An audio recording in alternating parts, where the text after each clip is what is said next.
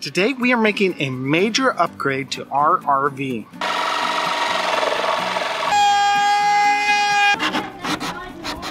I like it, honestly.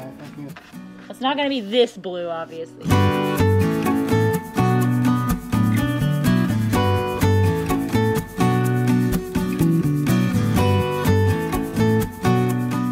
Hey everybody, I'm Garrett with Diary of a Family, where we're intentionally living life with you.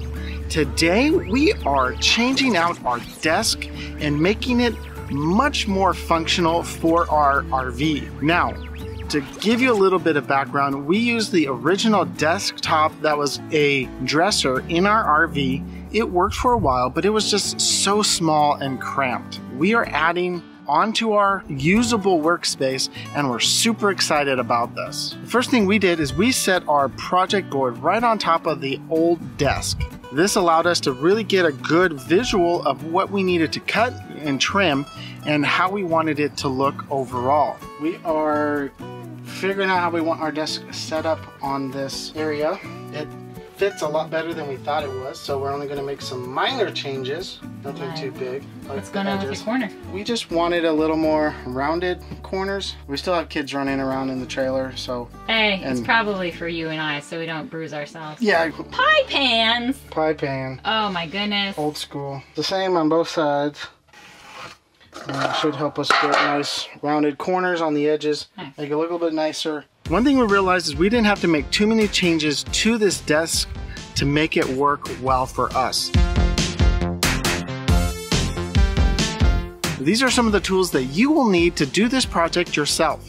A project panel that we got at Lowe's. We're going to be using a grayish penetrating stain, and then we're going to be sealing it up with this polyurethane clear semi-gloss. We're going to use this wood glue to adhere this desktop to the top of the desk. We're going to secure using these little L brackets, and we're going to be using these screws, and with the glue and the screws, they definitely will not go anywhere. We'll be using a jigsaw and a sander.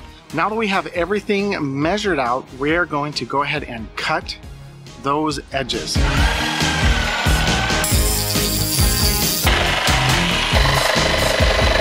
Next up, we took the handheld router and finished off all the other edges so that we had no sharp edges on that desk.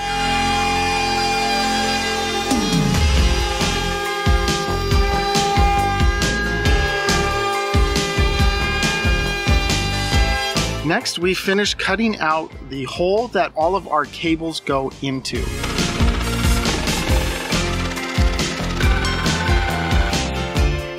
Now we're going to take a sander and sand over the entire desk, including all of the edges.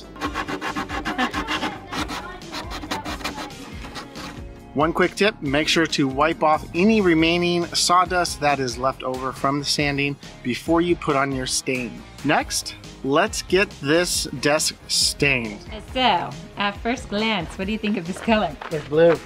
It's very blue. This light doesn't even do it justice. There we go.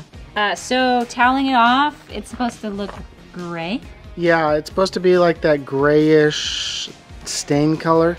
It is very important that you read the container before you buy a certain color or a stain. I was going for a more of a grayish color. That's what I thought, and the photo made it look like it was a gray color.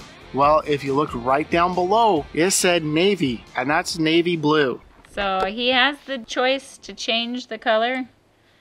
Because we've done this on the underside, always do it somewhere. You've decided you like the blue. Yeah. Okay, so we're going with navy. It's a nice color contrast, and I think it'll kind of make an accent piece in the room. And then, I mean, we're going to do a semi-gloss finish over the top of it, so it'll shine a little bit more. Yeah. It's not going to be this blue, obviously, no. But it's going to be definitely something I think that people will talk about when they walk into the trailer. And now we wait.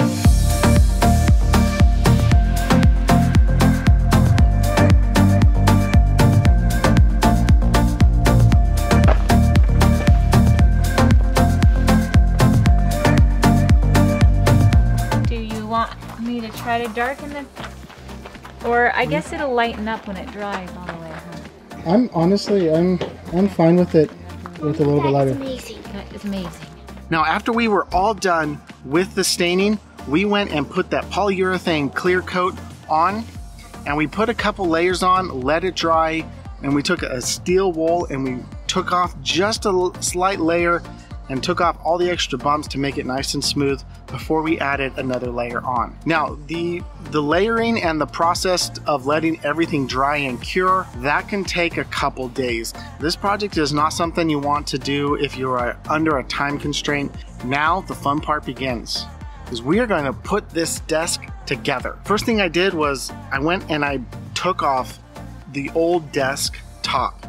Now, I wasn't sure exactly what this would entail because I've never taken one of these off before. And I'm very thankful that they only use those really long staples instead of glue. Now, after you have that desk off, you'll want to remove all of the staples that are remaining sticking up, because trust me, you're not going to be able to put that back down. What I used to get the remaining staples off the desk was my Dremel with a grinder head, and it took maybe 5 minutes to get all of those off. The last steps that I went through, I put the desk on to make sure it would fit to where I wanted. I moved one of the supports out to the outer edge of the desk, the one that's kind of floating out there, to give it a little more support. And then the next step was putting the brackets on and gluing and screwing the desktop onto the new desk.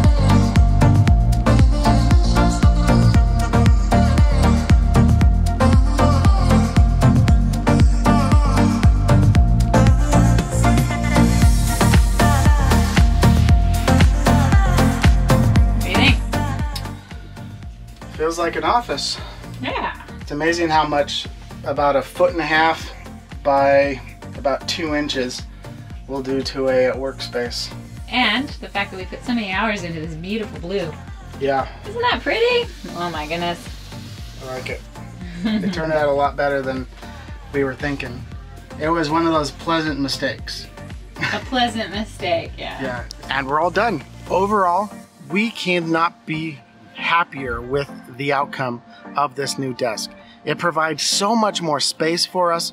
We can spread out, we can get multiple computers lined out nicely on the desk. We have our printer accessible now. It has turned out to be such a blessing and has been so helpful for our lives on the road. Thank you guys so much for watching. If you like this video, make sure to give it a thumbs up. And as always, live life intentionally. Bye everybody. If you're looking at it, see, that's where it's going to stop. So it's going to go, see that? Oh, until it gets to that. So to that ring. You just pull it to the ring and then yeah. you just go along. Now the key is you're rotating like this, right? Uh-huh. Okay. So if you're going to go this way, it's going to want to zip off because you're going with the grain.